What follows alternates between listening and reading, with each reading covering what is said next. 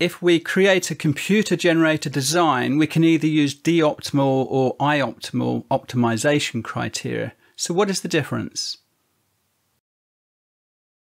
We usually classify designs as either screening designs or response surface designs.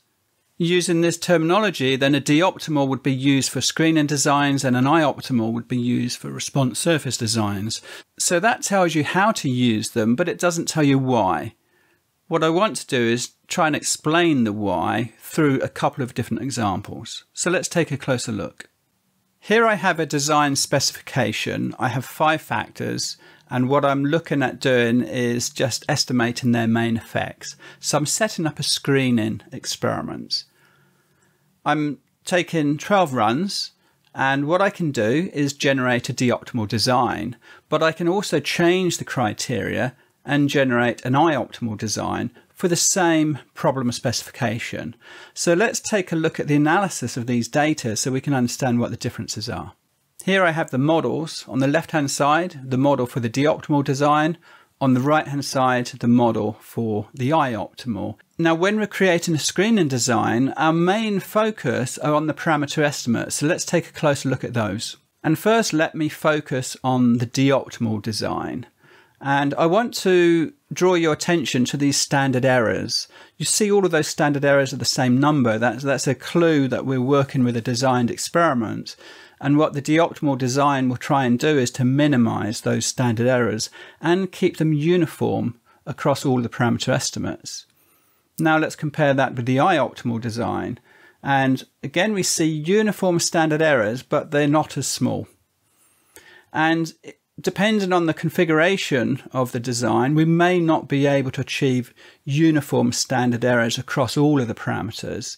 And if that is the case, then what you're going to find is that the D-optimal design would do a better job of keeping those numbers uniform. So the D-optimal design is focused on creating small standard errors and uniformly small across all of the parameter estimates. Now let's take a look at an alternative problem specification where I just have 3 factors. And I'm now going to build a response surface model. So I have all the 2-factor interactions and the quadratic terms.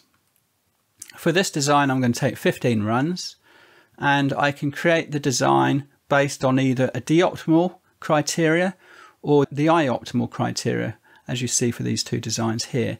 I'm going to go through the same process of build the models, but this time when I'm model building, I'm trying to explore the response surface. So I can represent the response surface as a prediction profiler and just focus on the I-optimal design on the right-hand side. And you'll notice that you have very narrow confidence intervals in comparison with the model on the left-hand side. And let's try and put some numbers on those. We have an interval there from the lower to upper confidence interval of 0.13, whereas on the left-hand side it's 0.33. So it's substantially larger on the left-hand side. So the I-optimal design is trying to keep these confidence intervals as small as possible. If you look more closely, you'll also see there's a bit of a bulge in the center of that confidence interval for the D-optimal design. It's actually wider.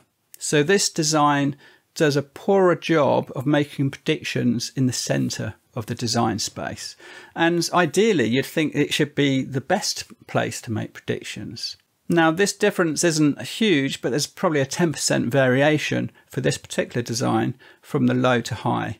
And so if I just emphasize this concept, there's a bulge in the center area of that confidence interval, whereas on the I-optimal design, it's trying to not only get the confidence interval narrow, but it's making it uniformly narrow. So now we can compare the 2 different designs. For I-optimal, we are trying to achieve a small and uniform prediction confidence interval, whereas for D-optimal, what we're trying to do is generate a small standard error across all of the parameter estimates. I hope you found this video helpful. If you did, please give it a like. Thanks for watching. Bye for now.